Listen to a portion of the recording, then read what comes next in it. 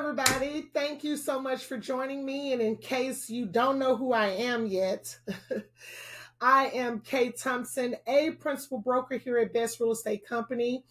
I am so excited to bring you guys today's episode, the latest episode of the Best Real Estate Company's Friday Focus. And I want to just start off by saying that I'm very grateful that last week we kept our episode under an hour.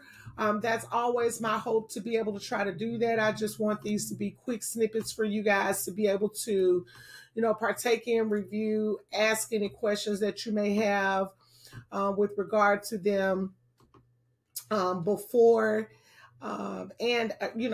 after you've reviewed the information, but before you go and try to put that into the information that we're sharing into action, if you're not clear about it. And I'll try to bring you information as well as Shanita. We do try to bring you information, like I said, that's going to be relevant. And so last week, I took a big leap and said that we weren't going to talk anymore about the MAAR settlement and all the things that are going on with that. And I am humbly having to eat my words this week. I do have several things that I do want to talk to you guys about. I do want to focus on those things, but it is important for me, and I'm sure all the other brokers that I work with here at Best, that we disseminate this information that's coming down the pike to us from MAAR and from their attorneys in a way that is beneficial for you guys, and in a way that protects us all. And so I had the pleasure today of going, I'll say the pleasure and the challenge of going to the Memphis Area Association of Realtors. They called all the principal brokers over to have a discussion with us about these changes as they are being rolled out, to share some information with us that I think that I think is important that I share with you guys, and just to kind of clear up a few misconceptions that people might have about the changes and the transitions that we're going to have to make in order to remain compliant with our state and with the local boards. And so this meeting hopefully isn't going to be longer than just maybe 15 or 20 minutes, because I'm really just going to talk about this. And then hopefully next week, we'll be able to talk about some of the other things that I wanted to bring to you today. I am going to bring them up just because I would love for you guys to go out and read ahead of time and get some perspective, and then maybe come back and we can maybe have a discussion. I would love to see if anybody wants to talk about the subjects that I was going to talk about on next week's episode. You can be on as a guest. And so the first thing that I want to do is preface this by saying that I give kudos to MAAR, Memphis Area Association of Realtors, which those of you who know me real well know it's kind of hard for me to give them kudos, but I do give them kudos for taking the leap and inviting the principal brokers over to have us discuss with them how some of these changes that they've made in relation to the lawsuit are affecting us in the field. They still have questions themselves. I'll be honest and say that they don't know the answers to yet. We were there in the room with a group of attorneys that are real estate attorneys local. And we also had an attorney or representative representing the attorneys for MAAR on Zoom. And so that nice person was there to answer questions for us as best as she could.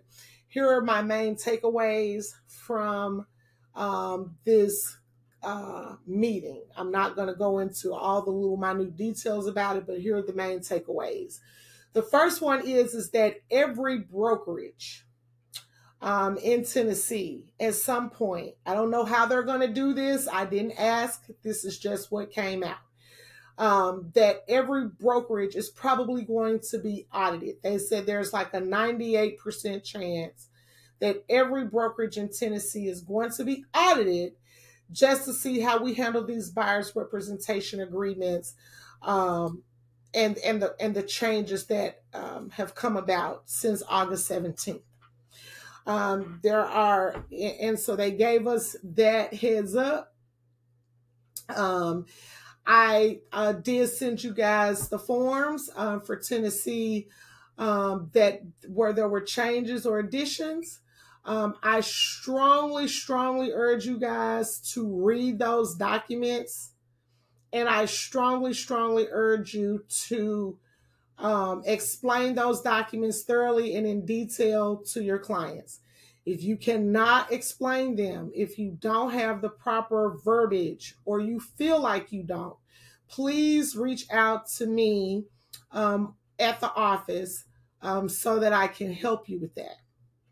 The main thing is that in our buyer's representation agreements, if we do not have a specified amount in there that we're going to be charging the buyers, then we definitely need to be amending our contracts, our buyer's rep agreements to add compensation, because what they're specifically going to be looking for is to make sure that our compensation that we say to the buyers that they're going to pay us matches up to the compensation that we actually got paid. In the event that you have negotiated a fee with your buyer and then you show a property where the seller is paying more than that, you have to go back to your buyer and you have to let them know that the seller is paying a higher percentage or a higher amount than what you negotiated with the buyer. You have to make them aware of that, and they have to sign off knowing and acknowledging that they were made aware. If you turn in a compensation agreement or any type of agreement that references compensation, and the compensation that you earn is more than what you stated you were going to earn to your buyer. So you have a buyer's rep agreement that says I'm going to earn 2% of the purchase price and commissions, and then you get paid a commission of 3%. If there's no documentation in your files that show that you shared that with your client, which is the buyer, and that your client was aware of that, then you could be in trouble. So make sure that every purchase, or not purchase, but every buyer's rep agreement has some sort of compensation amount in it. And B, when you are compensated at the end of your transaction in terms of commissions, make sure that that matches up to your buyer's rep agreement. And if it doesn't, you need to have an amendment that explains that you explained the change of compensation to your buyer. The second thing is facilitators are able to be paid, but facilitators have to also list specifically the things that they're doing to be paid for, because as we need to remember, a facilitator is not representing the person that they're doing the facilitation for. You can be a listing agent and a facilitator for a non-represented client, a buyer, and vice versa. And you can be paid. You just have to specify specifically what they're paying you for and what that amount is. There is also, they also had questions regarding, you know, I have a buyer, I have a buyer's rep agreement with this buyer. I'm out of town and I ask an agent from another firm to show this client. As long as you have an agreement with a buyer, then that is fine, as long as you have stated in writing to that buyer that someone else may show. If you are working with a designated agency agreement for a buyer, and you have put your name there as the agent that best is designated to work with that person. All you really need to do is just go back to your buyer and say, hey, I'm sure your buyer knows you're going to be out of town. Hey, this person is going to show you while I'm out of town. Just have them sign an amendment to your buyer's representation agreement, and you're good to go. Open houses. If you are hosting an open house, everyone that comes to the open house, if they are unrepresented, they are free game.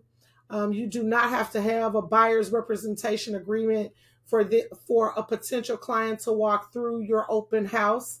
However, if that person comes to you and asks you questions about the property in terms of how to make an offer, negotiate a deal, and you begin to give them that sort of advice, then you are moving into the realm of either facilitator or representing them. And so before you give them any definite and concrete information, you need to make sure that you have an agreement in place to either facilitate with them or represent them.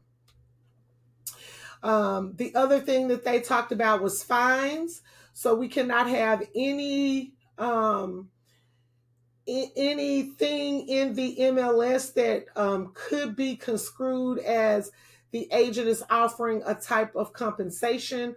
So we cannot put into the MLS a compensation agreement. So the cooperation agreement between two agents totally filled out. We cannot do that. You can put a blank compensation agreement in there with your signature on it that has nothing else filled out other than, the name of your company, the company address, things of that nature. But the part about what you're going to pay an agent cannot be filled out. So I suggest you guys just don't do that. They are going to go and look back at files. So anything that's entered in the MLS that from August 17th going forward, if you have mentions of compensation or things that reference that or allude to that in the MLS, and what I mean allude, I mean very clear things like you can't write in the realtor remarks, agent will co-op. You cannot put that in the MLS. You cannot put agent will co-op in the MLS. You can't put anything like that that would refer or make someone think that you're trying to negotiate in there. So I want everyone to be clear that they're giving us a grace period. It was already this week. So next week, anything that goes into the MLS or anything that's been put in there since August 17th, they're going to start the process to review. If they see comments or anything that alludes to compensation, they are going to give you a grace. The first instance. The second instance, there'll be a fine. It's $500. The third instance, it'll be $1,000. And then the fourth instance, if you get that far, is also going to be $1,000, and you run the risk of being suspended from the MLS. And so make sure that you're not doing that. However, we can, on our signs, we can, on our personal real estate websites and things of that nature, state that we will co-op. So if you have a personal real estate website, you can put that there for each of your listings. You can just make a blanket statement, agent will co-op on there, but you can't put a specific amount that you're going to co-op on it. So you can just say that you're able and willing to do that. We can also put agent will co-op as a rider on our for sale signs at the listings. So Tennille and I have already taken the steps to make an order for some riders, sign riders that says agent will co-op, and we'll let you know when those will be in. If you create a buyer's representation agreement and you have a signature from the buyer and you do not have any compensation in there, then that means the buyer doesn't owe you any compensation. So make sure that you are that you're writing something in there. Don't just turn in a blank buyer's rep agreement form. Also, people, if you are charging an admin fee, you need to add that admin fee to your buyer's representation agreement. If you are charging the seller an admin fee, you need to add that to the listing agreement. If you are going to be paid from both sides, and let's just say you're the listing agent, obviously, so you're going to be paid from both sides. You cannot make a commission more than what you stated you were going to accept that listing for. So if you agreed to a 4% commission, the seller is paying you 4%. You cannot go to the buyer who you also brought and ask them for 2%. Unless, obviously, you talk to both sides and you work that out between them, and you have to have that in writing that they agree. So they're going to be making sure and auditing us to be sure that we have these buyer's representation forms filled out. They're also going to be auditing us to make sure that we're not overcharging people.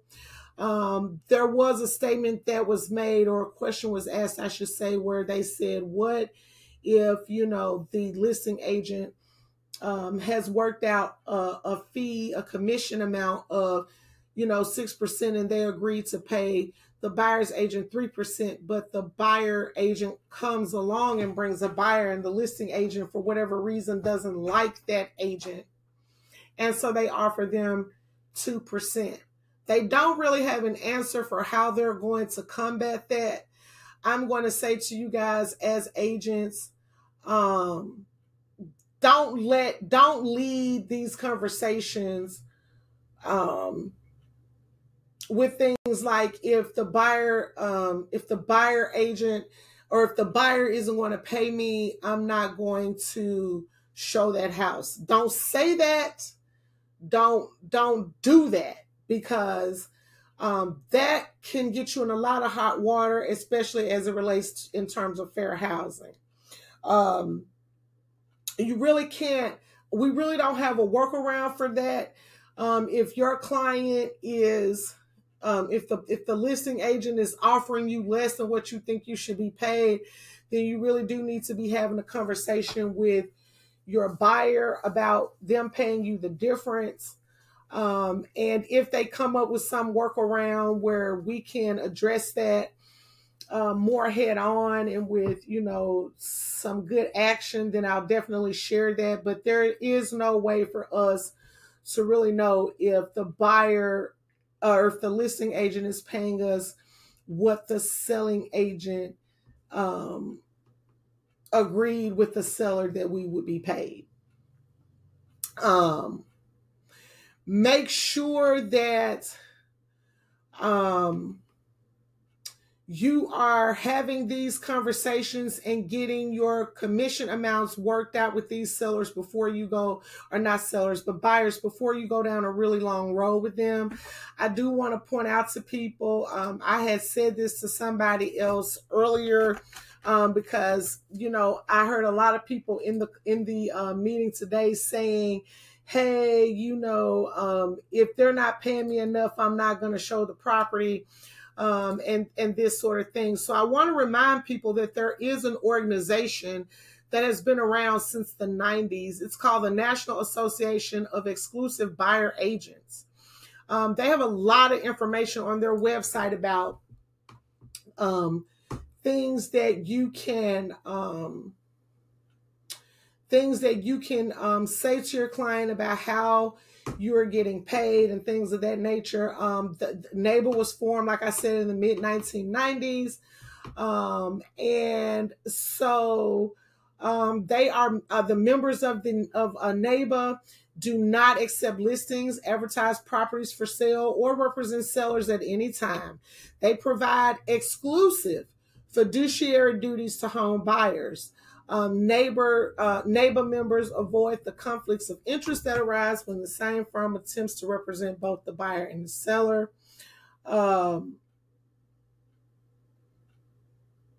They actually have a standards and ethics, and they are recommended by lots of people.